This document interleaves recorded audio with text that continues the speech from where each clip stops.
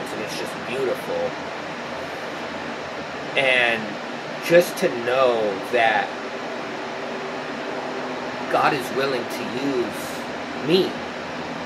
He's willing to use you if you believe Him, if you have faith in Him.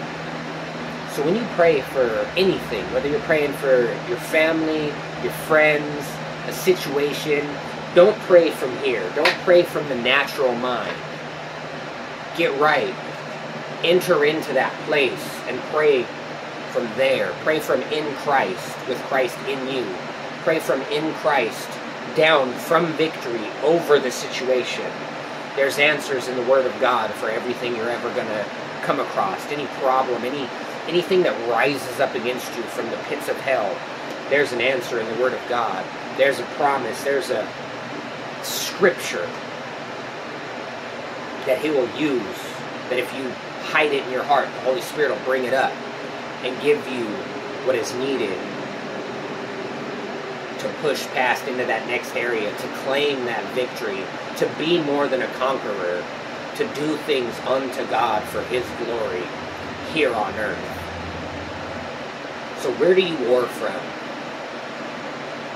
That's the question I want to pose, that you would go before the Lord. Father, do I war from my flesh? Do I war from my natural man? And if so, because we've all done it, we've all been there, He's barely leading me into this place. It's happened twice in about a week. And I'm just going to keep pressing in, and I'm going to keep pushing in, and I'm going to keep hungering and thirsting for the things of God. It says those who hunger and thirst for righteousness will be filled. I want the things of God. I want my bowl to always be full.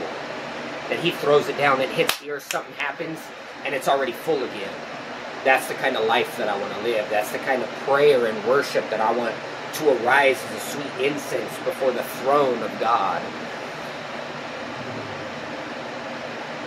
So Holy Spirit, I just ask that you would teach us, that you would train us, that you would impart upon us the supernatural ability and understanding of the mind of Christ, that we would war from a place in Christ at the right hand of God, above the principalities, above where all the things are happening in the spiritual realm.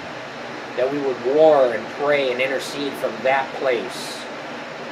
That why here, with Christ in us and the Holy Spirit indwelling and resting upon us, there would be that connection, there would be that manifestation, and there would be that transference of the supernatural power of God into the natural realm of man. That we would just see the things of you, Lord. So war from there. Invite the Spirit in. Let Him train you in the Scripture. Let Him train you to do the things that God has called you to do.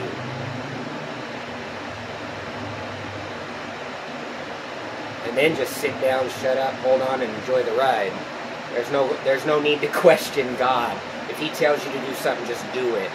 The blessing is in the obedience. If He tells you to do something, do it. If He says, let's go, go. Don't. Delayed obedience is disobedience. Let's just make this happen, people. Let's just get this thing right. We only got one chance at it. We only got one chance to be who God created us to be. We only got one chance to do the things God has already written in our book for us to do. But it's up to us to enter into Him. It's up to us to trust Him. And if your faith doesn't take you to that place, that's where you have to ask to have the faith of God imparted onto you. That was something I prayed for Sunday, that the Lord would stretch my capacity, would increase my tent, that He would impart the faith of Jesus, the faith of God onto me. That if I come to a place where my faith,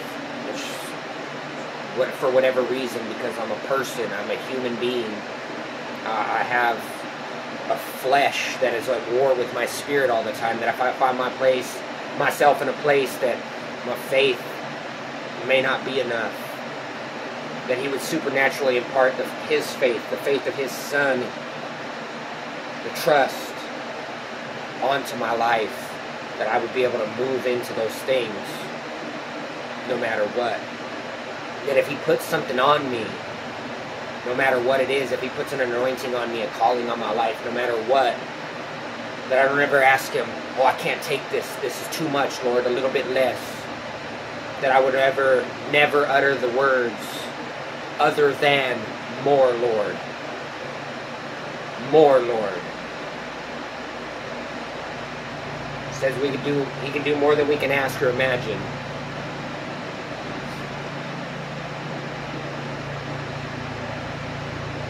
Let him blow your mind. Let him reveal to you the things of God. Let him show you the depths and the mysteries of the things of God.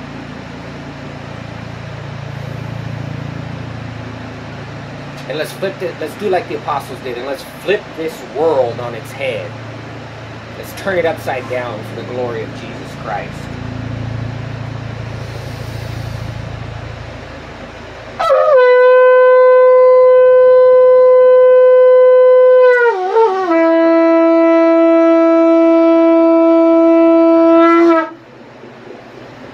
Do what he tells you to do, no matter how crazy it seems.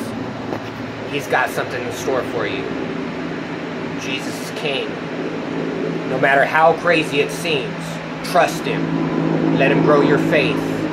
And let him do things through you to his glory that rocks the world.